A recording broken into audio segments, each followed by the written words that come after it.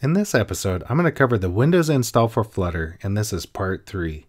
I'll start off by installing IntelliJ IDEA, then I'll install the Flutter plugin into IntelliJ, and after that I'll create and debug a Flutter application.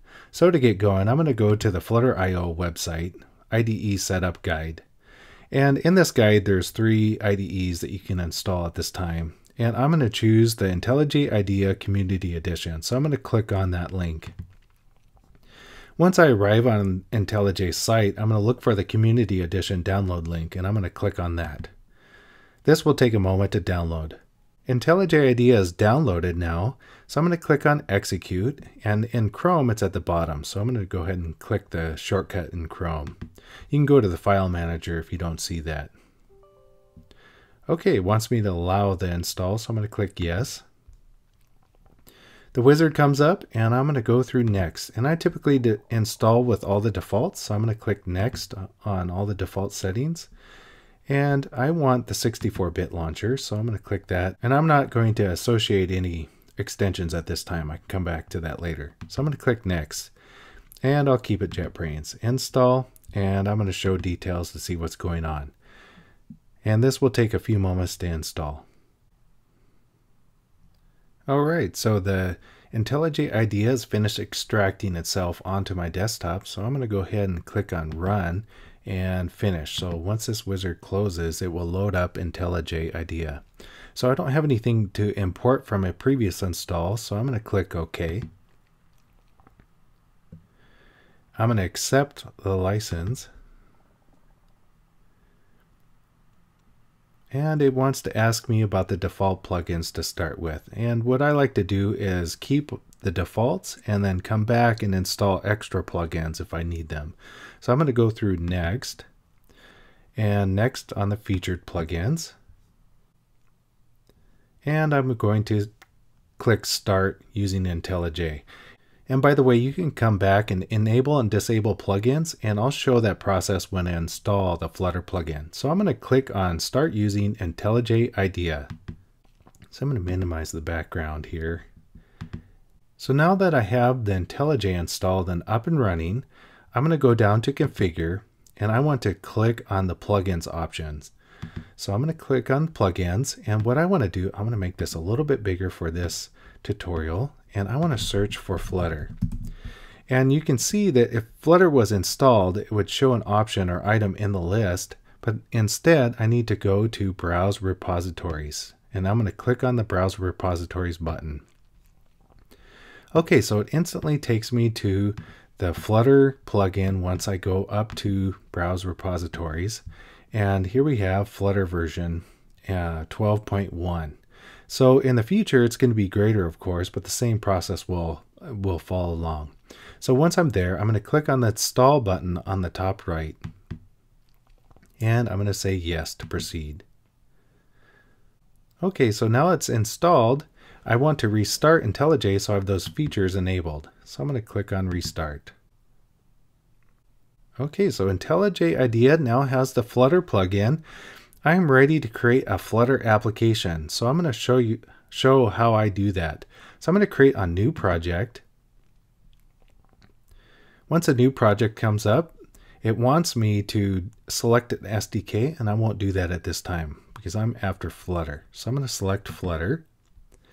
And before I start, I have to select a Flutter SDK path, and that will be the path that I installed on in the first video. So I'm going to click on the Explore button, and that will be in C Users and My User, and I put it in the Git directory. So I'm going to scroll down, and there's Git, and there's Flutter. So I'm going to select the Flutter. If you installed it in another location, go ahead and select that folder. So I'm going to click OK, and there's no warning, so that's a good sign. So I'm going to click Next. So here's where it asks me for my project name. So I'm going to name it My Flutter Sandbox. I like a sandbox to play in to test out the features.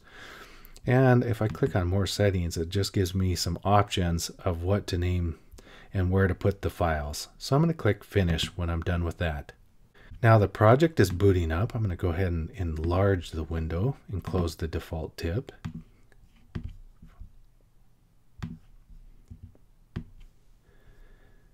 It takes a moment to bootstrap the project and initially set it up.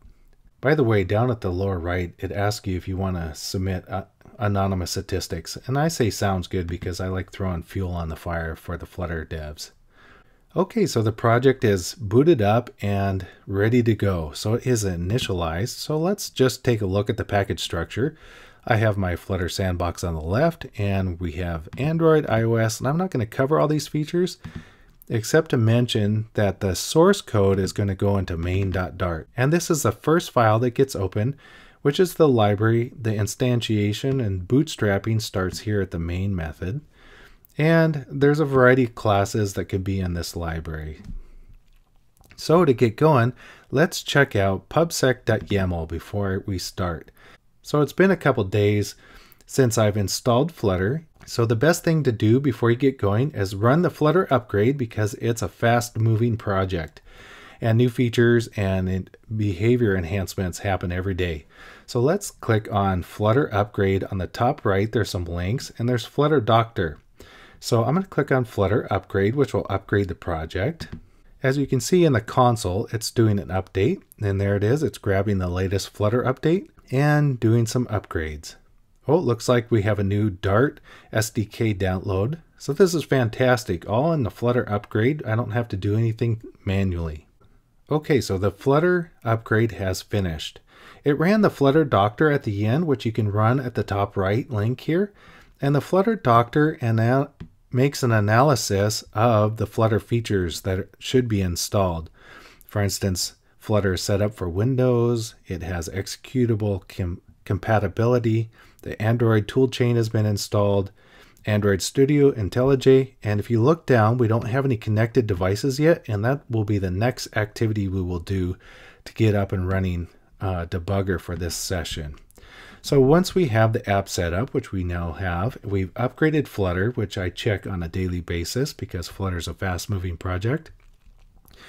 I can go back to my main.dart and change code, but to be able to see the change code changes, I want to be able to run that on a emulated device or my physical device like my phone, my Nexus 6. So to get up that device, we could go to the terminal and start the emulator with a quick command, but I won't show this in this video. I'll follow up with an episode on that shortcut.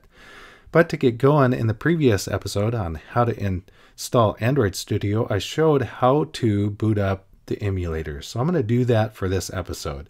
So I'm going to go down to Cortana and ask, hey, start up my Android Studio by typing in Android, and it brings up a suggestion, and I'm going to click on that.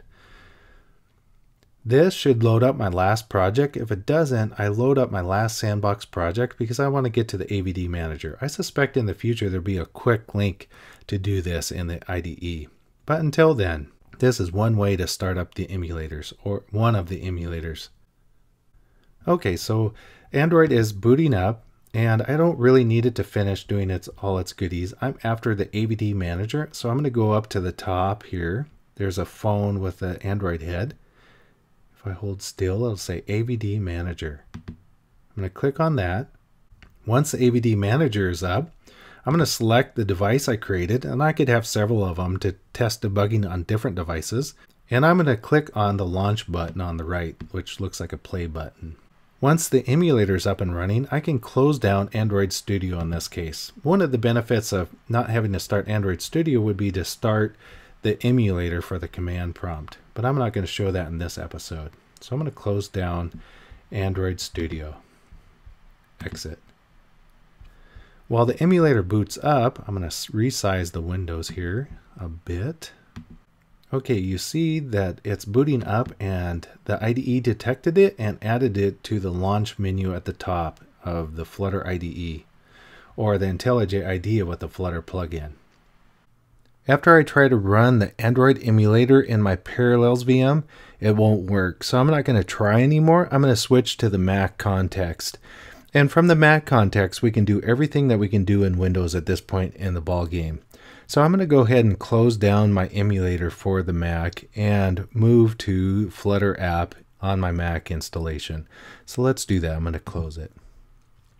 Okay, here we are. Here's the same exact context. I've got my Flutter app sandbox my Android emulator running because it boots up. The VM doesn't have a problem running in the native context. And I'm going to go ahead and go up to the debug icon and launch it. So it'll take a moment to launch and install the app and create the debugger process. Okay, so the app loaded up. That was pretty slick. So let me change something and hit hot reload and see how fast that is. So I'm going to change the title and add some characters to it and hit hot reload at the top. And there we go. That was faster than my eye could see. So this concludes installing IntelliJ and the Flutter plugin. Thanks for watching today. Follow me for more tips and tricks on Flutter, and I'll catch you later.